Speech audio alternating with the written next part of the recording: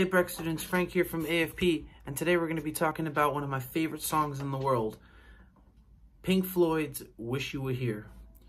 And if you watched my video on Another Brick in the Wall, I started off by saying, if you haven't heard Pink Floyd's music, go out and check it out. It's beautiful. All their music is great. I love Dave Gilmour's style of playing guitar. I love Roger Waters' writing. Amazing. What a band. And, you know, you could learn a lot if you're a beginner guitarist, you could learn a lot about tonality and about lyricism from Pink Floyd. So this song is going to, well, for this video, we're going to start off with just the beginning of the song. And the beginning of the song uses 3 chords: G major, E minor, and A7 sus4.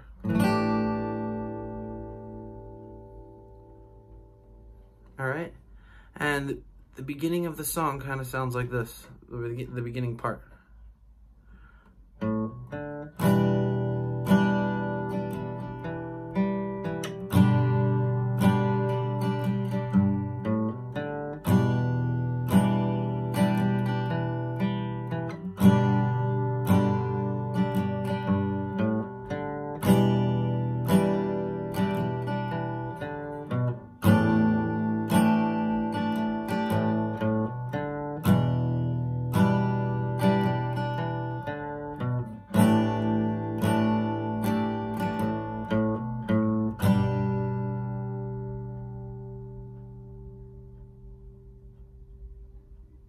All right, so what we're going to do is we're going to hammer on the open A string to the 2nd fret.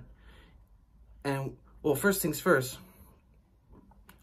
like a G major chord, or like a G chord, what you're going to want to do is you're going to want to start off by having your pinky on the 3rd fret of the E and your ring finger on the 3rd fret of the B.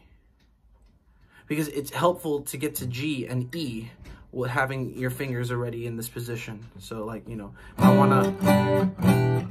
don't really have to move my fingers around. So what you're going to want to do is making sure that you have your pinky and ring finger there. You're going to want to go to your open A string and hammer on to the 2nd fret. And then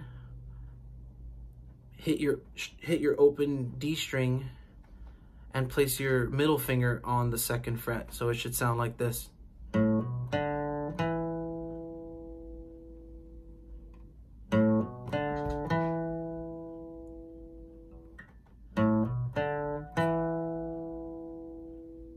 And then you strum down.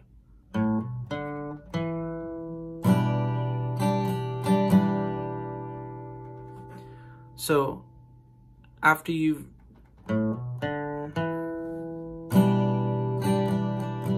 gonna hit the D string while keeping your finger on the 2nd fret and hit the G string like that. So it's D on your middle finger on the 2nd fret of the D, and you're gonna hit G and then return to the D string like this. So all that together should sound like this. I'll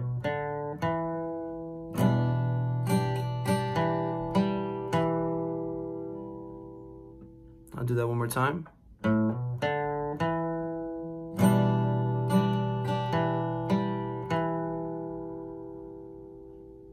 And once you got that, you take your middle finger and move it to the 3rd fret of the E for your G. So all that together sounds like this.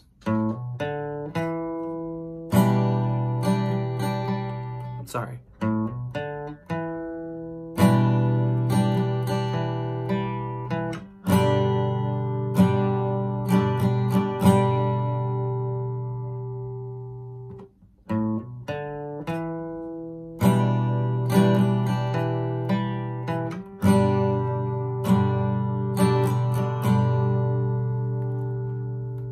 So you strum G twice,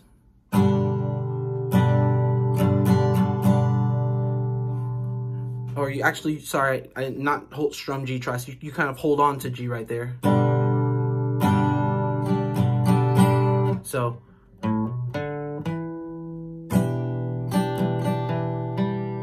hold on to G.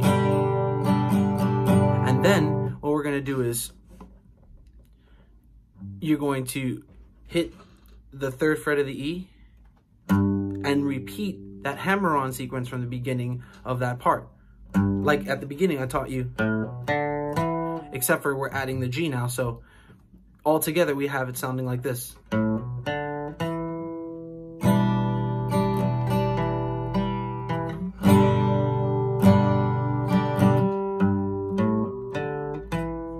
You're just adding this extra note at the end of that. So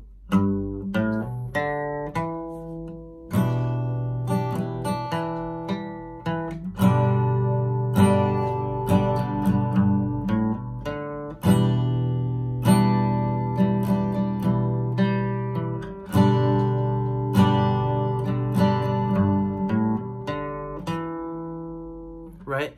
So he comes to a part where he does, Dave Gilmour that is, goes to, and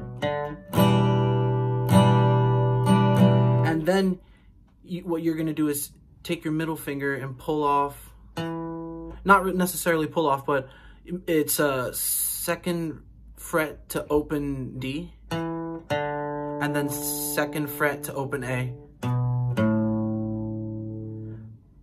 So all together.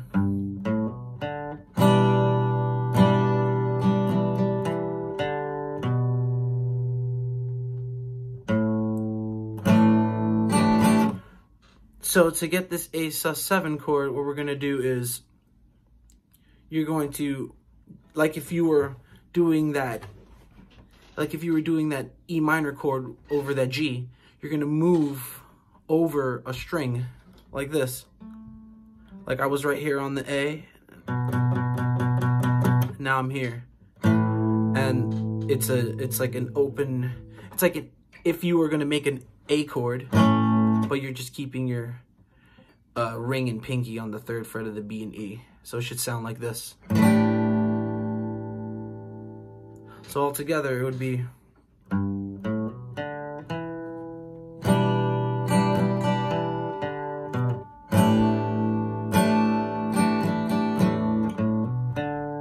repeat that, to G.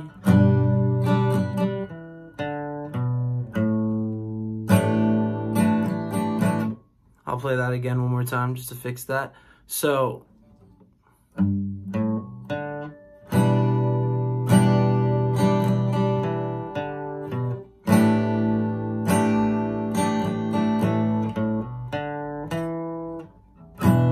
back to E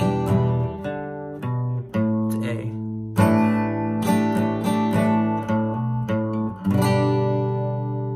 And so open 2nd fret of the A, open, back to G. So all together, it sounds something like this.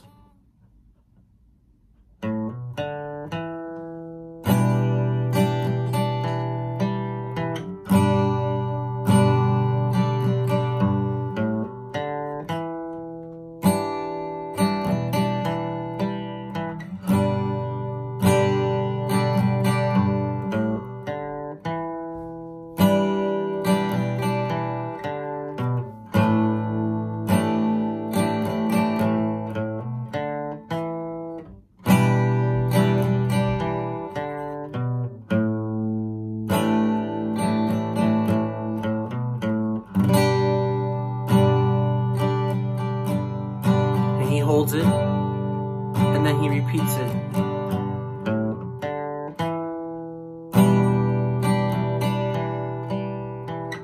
To the G, to the E minor, back to the G.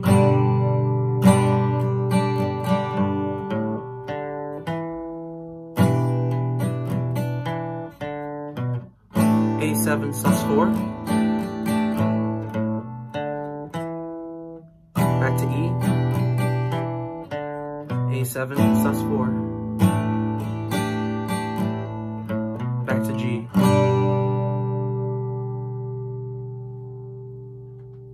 All right, so if you have any questions or comments about the lesson and you want me to get more in depth with a certain part, please leave your question in the comment below and I will try to respond as soon as possible. Stay tuned for the next part. I'm going to show you the next part of the song where we'd sing over and go into the chorus. All right, have a good one, guys.